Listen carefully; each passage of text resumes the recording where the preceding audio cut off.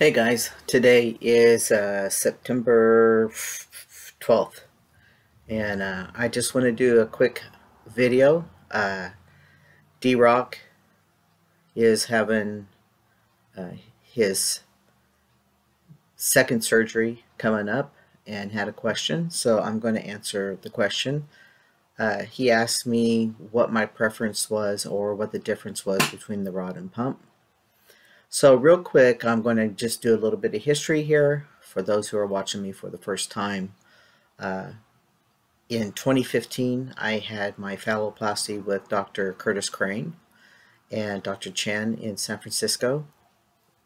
And then in 2016, I had the erection device surgery and I chose rod. The reason why I chose the rod at the time was Dr. Crane was really behind the rod. It seemed like it lasted longer and he didn't have as many issues. So I chose the rod. The first thing I noticed coming out of surgery is how huge I was. I mean, total erection. And it was an endorphin rush, let's put it that way. The rod was good. I like the fact that you don't have to worry about pumping yourself up if you've got that heat of the moment passion going on. The downfall of the rod was, or let me go back to the rod. So the rod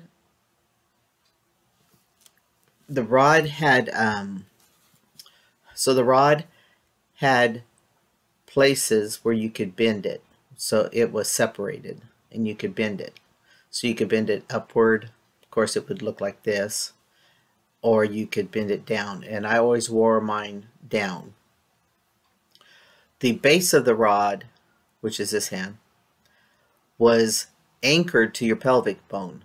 It had 4 anchors or threads that were like fishing wire, and it was anchored to your bone. So it would move, but it was you could feel the strength, the anchor in it. So that went pretty well for a while. But I noticed, excuse me, I knew I was going to start yawning. I noticed that after, I don't remember the timeline, so I'm just kind of giving you a summary. It had to have been at least a year or two, I think, if I remember right. I noticed that when I would bring him up, that I would feel this on my pelvic bone. I could feel him moving, the rod moving on my pelvic bone. And then I was able to do this with him, which meant, okay, something's loose in there. Because before I wouldn't have been able to do this. I could do this, I could do this, and I could do this. But I really couldn't do this, and you just couldn't do that kind of stuff. It was pretty stern there. So it got looser and looser, and then I could feel it just rubbing against my pelvic bone. So I went to see Dr. Chen in San Francisco. He goes, "Oh," he goes, "Ethan, we gotta replace the rod. It's failed." I said, "Okay." So we went in and we replaced the rod, and that did good. He said he really anchored it really good. He saw where it had come loose and stuff, and then when I moved out here onto the 2.5 acres, I did a video where I had gotten down on my stomach and felt a sharp pain in my pelvic, my groin area. And then it just kept getting worse. After that, I kept feeling pain at different things.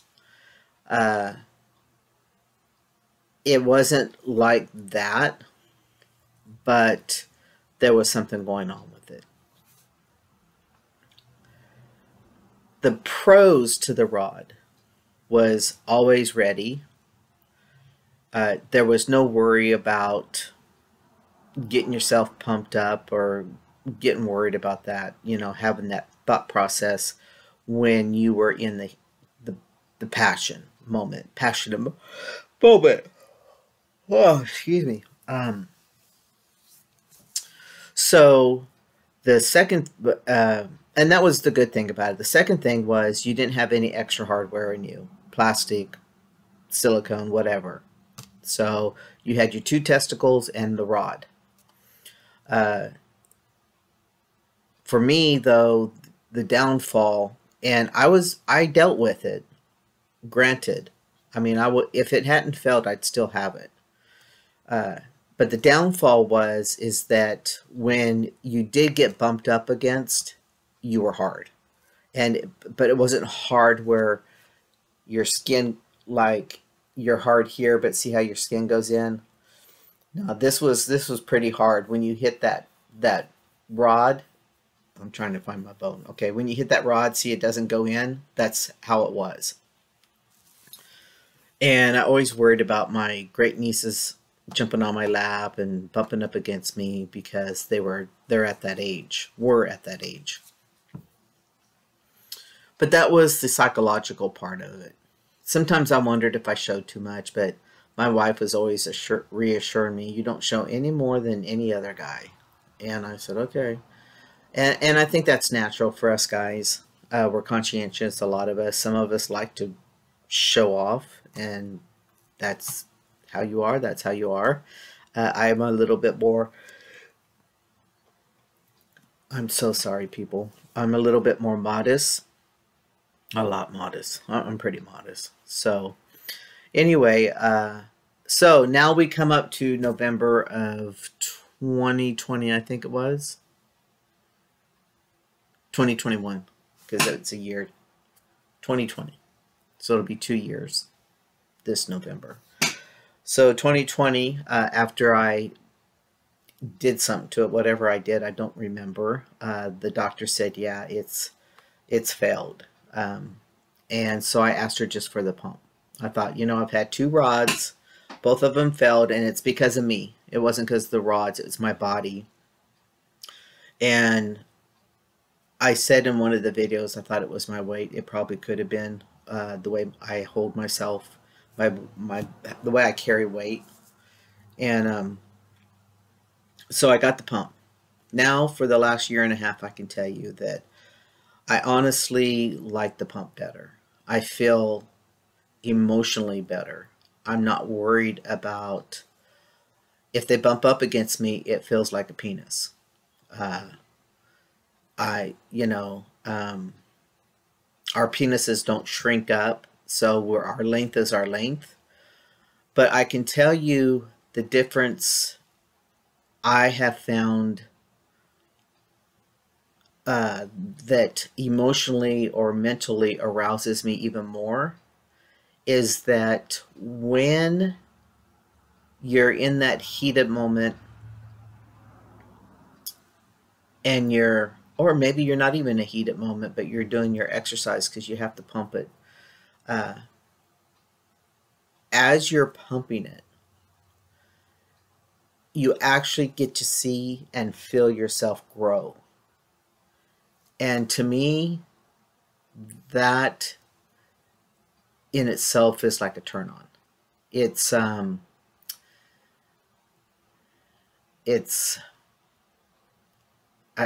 can't even find a word for it. Like I said, I'm modest, so it's hard for me to describe these kind of things because I'm more probably, yeah, I'm beat red probably because I'm talking about it.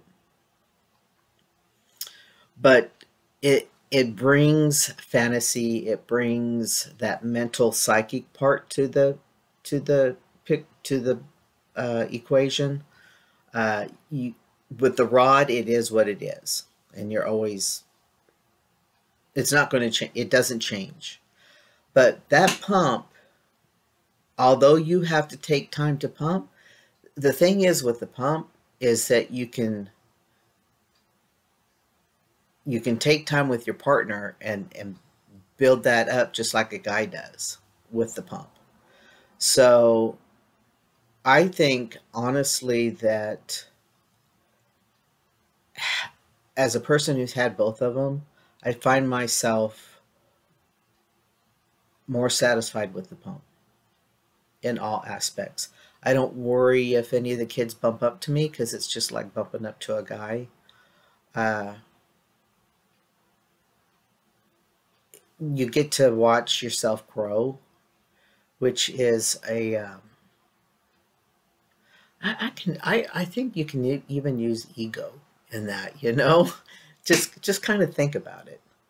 Think about yourself and watching yourself get hard and bigger and longer, and yes, your phallus stretches with it. And and then to share that with someone else and them get excited with you. So I think for me, it depends on what you want, what you want to deal with. You want one that's always ready, one that if you're around children, you know, you worry about them running into you. That's that's the only actually downfall of the rod. I mean, sure, I always felt like someone could see me because it was always hard, and you know, but my wife kept assuring me that I didn't look out of place. I didn't look like I walked around with a heart on. So, you know, she knows how modest I am, so I think she would have let me know. But for my activity and the way my body holds the weight, and me having to get down on my stomach a lot of times with water lines and stuff, I have a peace of mind now. I don't worry about hitting that anchor and busting it away from my pelvic bone. I don't know, it's not anchored to my pelvic bone, so it's all wired and intertwined like that. And and it's a lot more it's a lot more, you can move it any which way you want, and you don't have to worry about it dislocating or, you know, doing what it did to me. And I don't think anybody who's getting the rod or the pump for the first time, if they don't watch this, they're not going to know those things. But this was my experience, and I'm just sharing with you the pros and cons. So the pros or the cons to the pump is that you're not always ready. You have to take the time to pump you up. 3 to 4 pumps and then you're fully hard. I do make sure that it works once or twice a week. If it's not in use. There are times where I try to pump it and it doesn't pump and it gets stuck and I have to maneuver, and I've learned how to do that, so you'll learn how to do that. But it does end up pumping. It has not failed me yet, and it's been 2 years since November. I mean, yeah, 2 years November, and that's, I think, going to be a record. Oh, I better knock on wood. But anyway, and the pro is the mental buildup with the physical, watching it get bigger and bigger and bigger and bigger and harder, and staying where you want it, and being able to maneuver it in different ways than the rod was. So yeah, I think that had I thought about this and knew exactly, I think what I would ask if I was going for surgery the first time is, how is the rod mounted? What happens if, you know, okay, let's just say, let's be honest. What if you like rough sex? Ask the doc that. Uh, how can it come loose, stretch like it did me from the pelvic? And then the pump. The pump can always fail. But all they have to do is replace the pump. I don't think they have to replace the whole thing. But they take out one testicle If you haven't had any, they put the pump in one and a testicle in the other. The pump is it's like this. Let me draw a picture here.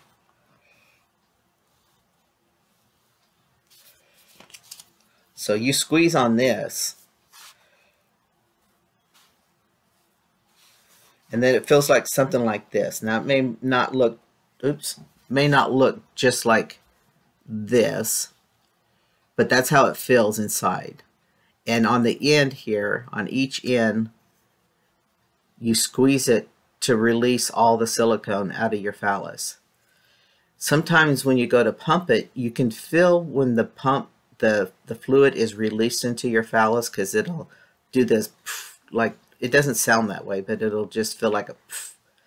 If it's hard and it won't move, what I've had to do is I either hit these again and try it, or I do the side of it, and I'll squeeze the side of it like that, kind of maybe like I'm releasing it, maybe it's stuck, and then I go like this, and then it'll release and you can pump into your phallus.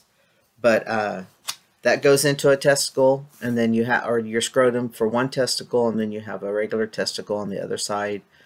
And then the now my phallus, I'll use this again. My phallus, unfortunately, when they put the rod in, and the tip went to the side. So my tip basically looks like this, and because the tip of my penis has nothing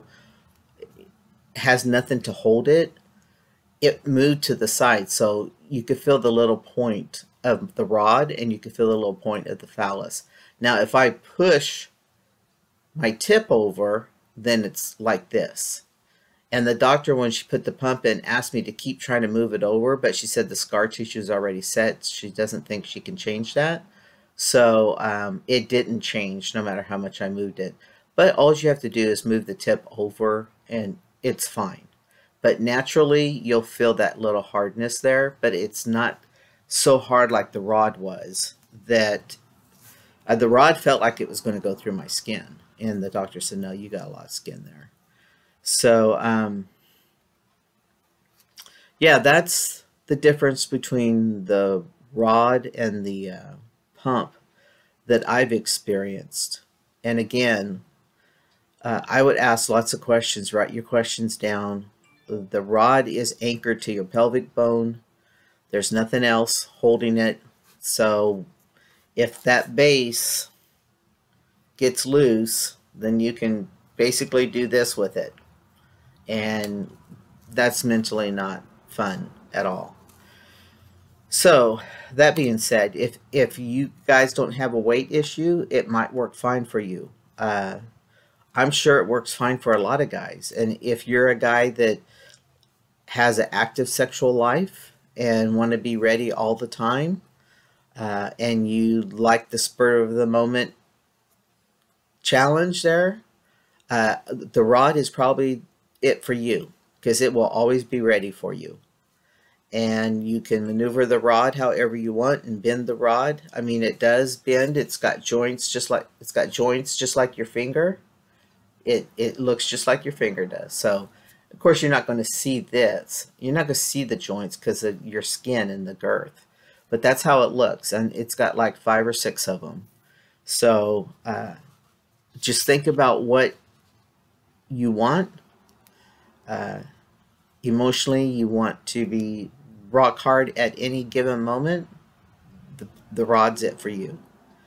If you don't like to be rock hard and you don't want to be bumped up against and made aware that, oh, I hope that person didn't think I was hard on for them or whatever, and you like the build up, you like to take it slower, you think you would like watching yourself grow as maybe your girlfriend or your wife is woman handling you, that is something to think about, because you get that from the pump.